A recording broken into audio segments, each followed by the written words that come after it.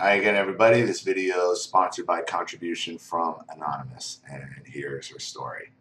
Dear Ollie, please keep my name anonymous as I am dealing day to day with this person currently. They would probably not listen to these videos, but you never know. I have been gaining a lot of strength listening to your videos.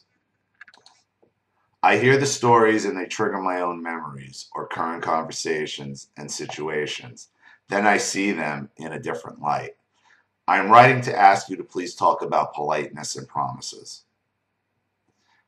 I have so many examples. Here is one that may seem dumb, but is just the tip of the iceberg. I am helping a family member get back on their feet after prison. I say they can use whatever they want in the house and shed, tools, containers, and the like. I expected that they would have common courtesy to use something, then return it to where it was so everyone can have access to it, like the bucket under the kitchen sink. I feel stupid and petty for even mentioning it. I wanted to wash their car and ask if they could use the bucket. I said sure. Later, I look for the bucket and can't find it. This was weeks later. I find it in the shed, stuffed with random crap from his car and car wash detergent bottles. I put a few of his things on the dining room table for him to see, and the soaps under the sink to use to wash the bathroom. He comes home and is aghast that I touched his things. Oh my God, he said, I was using that. I am dumbfounded because it feels like he is so justified to be outraged that I dared to touch his things when in reality he commandeered my bucket to hoard crap in the shed. I know this sounds really stupid. The emotion involved is off the chain. There is not said but felt accusations like, you said I could use it, and that means you are reneging and you don't keep your word. I thought you said I was welcome to use whatever I wanted. He notices me using it and goes back about his business, OCD gardening, and acts like he is being so above it all to tolerate my rude behavior. I have a time delay in noticing this stuff because I fall for the emotional string every time. I bent over backwards trying to be agreeable.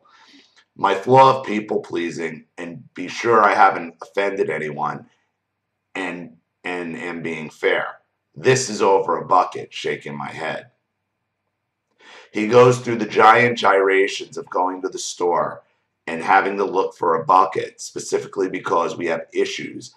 Obviously, he has to solve it. Man, this is a long time coming. I feel a lot better talking about it. It is mostly silent judging and criticism constantly. I think my dad was a narc too, and my bro got his traits. He really doesn't mean to be like that. I feel terribly because I know he has some bad abuses too, so I'm very patient. But enough is enough, and I sent him a notice to move out in 3 months. There are other examples, like his hoarding. He got here last year when I was out of town. I found he stuffed the fridge with odd safe food in weird wrappers. I waited a week to settle in and begin cleaning here and there. When I got to the fridge, I tried to be logical and place his things where everyone can see them and use them, how the fridge is designed. There is a bin for fruits and veggies and cheese, butter compartment, and condiment shells on the door. There was bacon loosely wrapped, stuffed on top of a gallon of milk. That is raw meat on a container with food, milk that doesn't get cooked. I put all the meats and cheeses in clean baggies in one drawer. I adjusted 2 tall shelves for all our bottles of drinks, and that leaves 2 shelves for leftover dinner and dessert. He was constantly wrapping these cheese blocks in black plastic bags to save on baggies, and then leaving it until it became a block of mold. He saved produce way too long, criticized me for living an on-demand lifestyle and not being prepared for food shortages or having a pantry. Well, my ex left me mid-renovation 6 years ago. I got cancer and lost my job, then Lyme's disease, and so I haven't been able to finish the repairs and improvements this house needs. I agree it would have been great to have a pantry with canned foods and bags of dry goods, but I don't have an extra freezer at the moment or a second fridge in the garage, so this is my life right now. We refrigerate what we will eat for the week and have a few condiments that last all month and have some frozen meats for a month or two.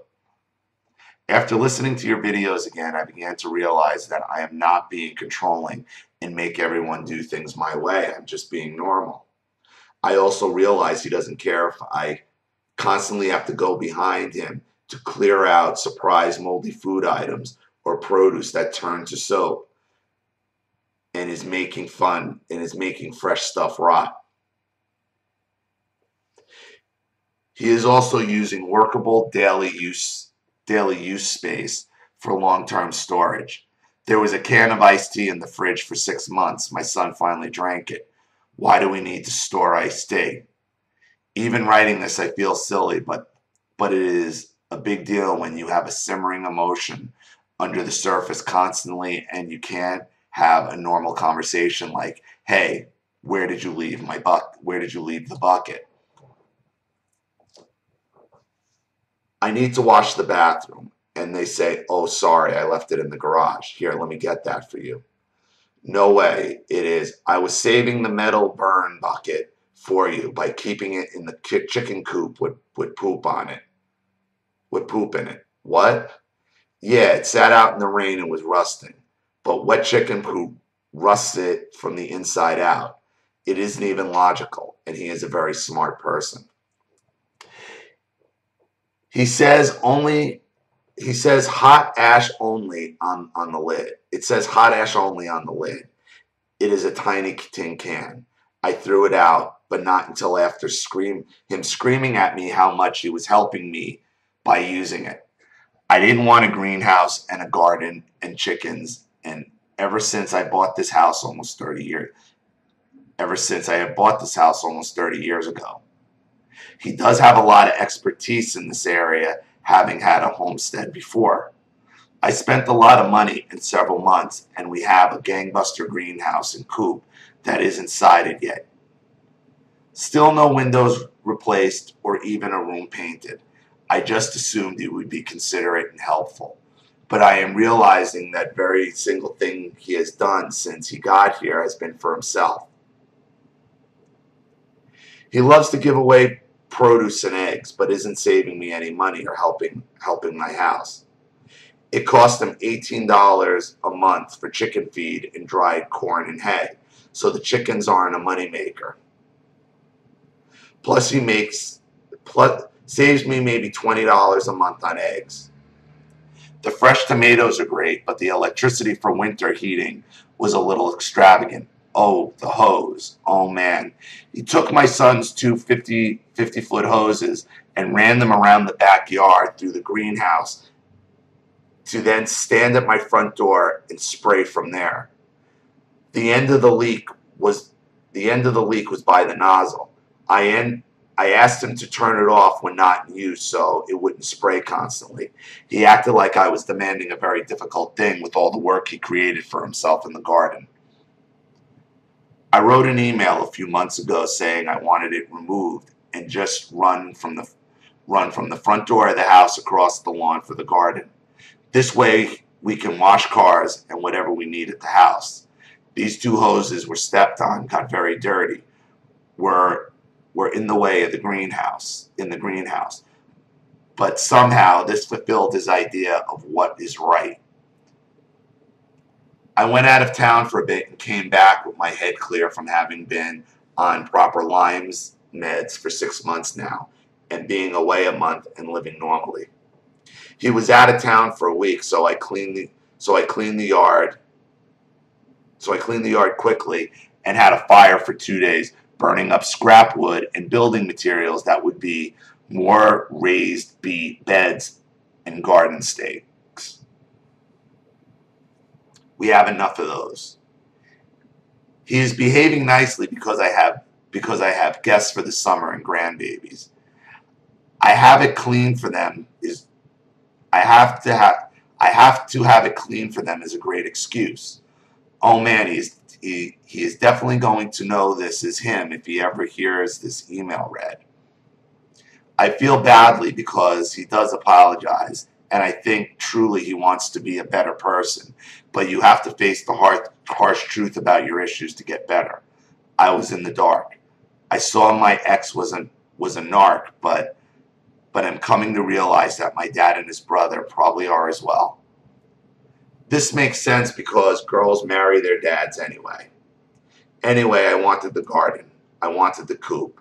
That was my choice to go along, but I was told very low cost at the start and promised he would be making lots of money so we could do all this fun, dream, suburb, preppy stuff, but in a neat way. I feel like I'm going back on my word, but when I think of it, he made a lot of promises that made me go along to see what would happen and basically lied or just didn't respond when I asked for specific plans or price lists. Like it was all too much and I would see and just stop being impatient and demanding and asking questions. Let's just do it. I am a very kind person. I have been a doormat and I am learning to get out of that. I have set limits and said you can't yell at me in my own home because I want to make a simple dinner of pasta and I don't want to coordinate with you what you want to eat. I am not his wife he lost. I am not his daughters. I am not his personal assistant or work crews he used to have. Well, it is too much for one email. I do not want to record this all, so I do want to record this all so I don't forget it. So I don't forget and it gets more firmly set in my mind that I am behaving properly and within normal bounds of expectation of expectation for living with other people. I just don't like people anymore. I don't know, everyone is pain. I have to stand up for myself and fight all the time, it feels like. Well, he will be okay. He has a lot of skills. I need to take the time to read and write and draw, which is what I want to do, but seems dumb to most people. I have to stop agreeing with people who use me for their own goals, and I get lost. There was promises, and I was misled. So now I am doing something about it. I don't even get him staying up late at night and knocking on my door loudly and wanting to talk about a video.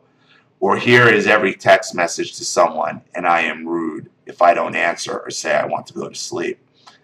Another letter. Well, thanks for listening. Anonymous. Okay.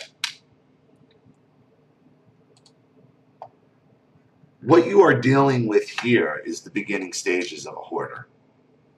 This is how hoarders all start out. Promises, delusions of grandeur, projects that get started that never get finished, things leaking, rotting food, garbage. His reactions are all the reactions of a hoarder. You know, it's all me, me, me, me, me, me, me. And I've already said hoarding is narcissism. They do it as a means of control. At first, I thought maybe because he was in prison, he was being overly protective. It sounded like a lot of prison stuff that was going on, protecting your things. But no, this is all hoarding. This is all hoarding and this is all narcissism. So you need to get him out of your house. The chicken coops, the greenhouses, all of it. It's all the building materials all over the house. Your house not even finished and he's doing other shit. Your house has to be the priority.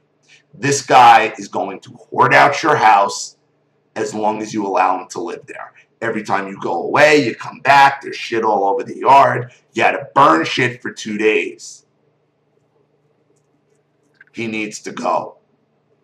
He needs to go and get help because you can't live like that. It's your home, not his. If you're uncomfortable, it's your rules, not his.